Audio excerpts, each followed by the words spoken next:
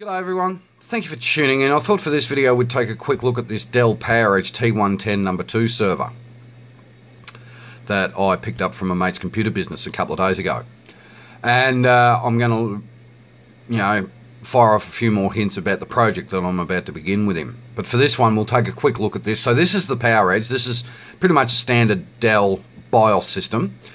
Now, before I do anything with this server, the first thing I'm going to do is check to see if there's a BIOS update out for it. I assume there is, but obviously I'll check for that. You got to do that.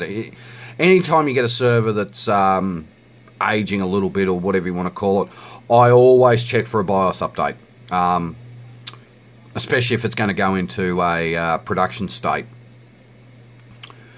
So we'll take a quick look at the memory. You'll see there it's got 8 gigs of DDR3 memory at 1600 megahertz. The proc's not too bad. It's a Xeon E3 1230V2 at 3.3 gig. Obviously I've got to turn on the virtualization, so that's got to come on. You'll see there that all the cores are available. Now it is a quad-core CPU, and turbo mode is enabled. The SATA settings aren't really that much to rave about. You'll see there it's either got AACI or RAID. Now, I'm going to talk about the RAID for this. In just a minute. Did I get that to RAID? Yes, I did. So I'll talk about the RAID settings here very shortly. You'll see there you've got boot mode levels. The integrated devices are pretty much standard. And obviously serial communications, you'll see there. Now when I picked this thing up a couple of days ago, the Failsafe baud rate was sitting at 115200, which was surprising. And there's the BIOS. So pretty much a standard Dell server BIOS, much like other PowerEdges preceding this model.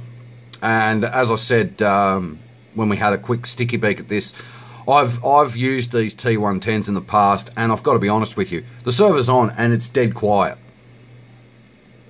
Now, I've seen these in heavy workload environments where they've still been very quiet. So they're a wonderful server. As you can see there, it's just after 8:05 on Saturday morning. Now what I want to do is take you into the RAID BIOS and explain more to you about this S100 RAID controller. So bear with me and I'll reboot the computer. Sorry, I won't reboot the computer, I'll reboot the server. Here we are in the PERC S100 Virtual Disk Management BIOS. And as you can see, he's got it re-rated into RAID 0. Equivalent to 1.8 terabytes. There are quite a number of drives in there. There's 465 gig or 500 gig SATA drives. However, I'm going to explain this S100 virtual disk management system to you because it's not exactly a true RAID management console. Hardware software. The Dell PowerEdge T110 came out with 3 RAID controllers. 2 software and 1 hardware. You've got the S100, the S200 and the H300. Now the S stands for software, the H stands for hardware. This one specifically, as you can see, has the S100. Now, as I said in the 100 subscriber special setting up servers, that software raiding was never a good thing. However, the S100 system is actually probably one of the better software type RAID systems out there. Couple of reasons behind that. Number one is there is a marginal and somewhat slightly noticeable improvement in overall RAID performance compared to that of a hardware system, as in dedicated hardware. However, not every software RAID is going to offer you true redundancy. Now, I've seen this before on other software RAID levels. If you have a look here, we have 4 drives in RAID 0. Now, obviously, I am going to get rid of that. We're going to obviously make it possibly RAID 5 or RAID 1 or RAID 10 or something like that. But Being a software kernel level RAID system, in some cases, not all cases, but in some cases, it's much like a Windows RAID, whereby, say you RAID disks 0 and 1.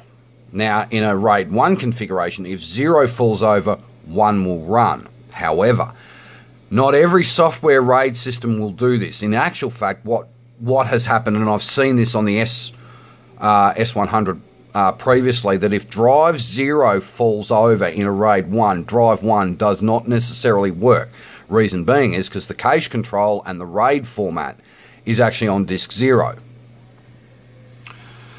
Therefore, if you were going to use this as a production system, which luckily, and I thank my friend for this, these drives are all enterprise class, perfectly balanced drives. So the failure redundancy is improved between these 4 drives. Ignore that. But essentially meaning that these 4 drives here are less likely to fail being enterprise class drives than, say, your standard run-of-the-mill WD blue or WD green. Now, the project I'm getting involved with is an Openstack project with my friend at his computer business, which is obviously going to hang off OpenBSD, and this is going to run OpenStack on Linux. Now, there's umpteen OpenStack's Linux variants I can take, but that's what he wants me to look into. That's what I'm going to look into.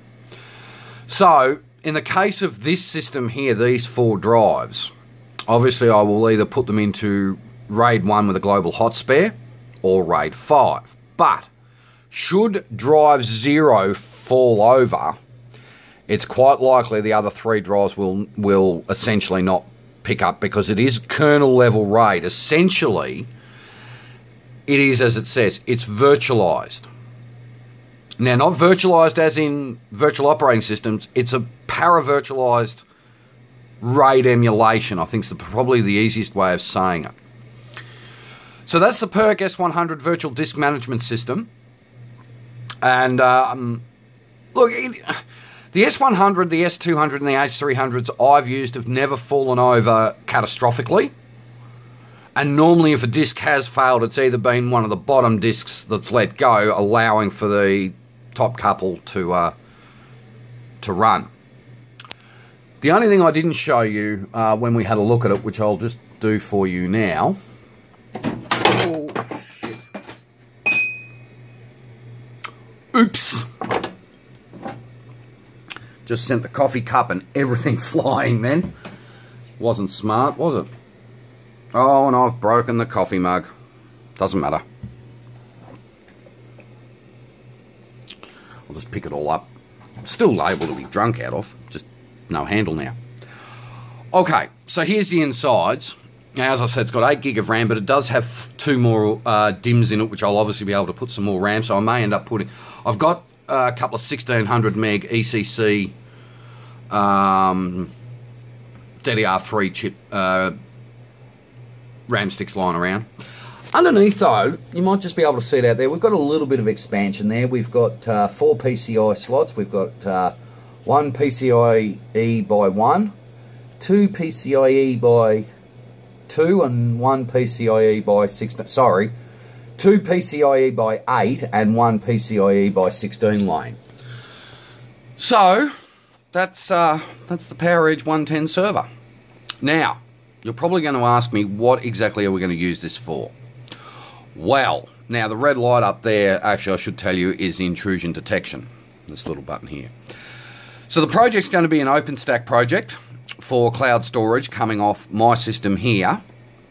And I'm going to show you how to set up Openstack on Linux, because I've done it before, and I'm going to do it again. Anyway, quick video there. Thank you very much for watching. Stay tuned, because we'll be doing some more work on this Dell PowerEdge T110. Thanks for watching. Please like, comment and subscribe. Cheers.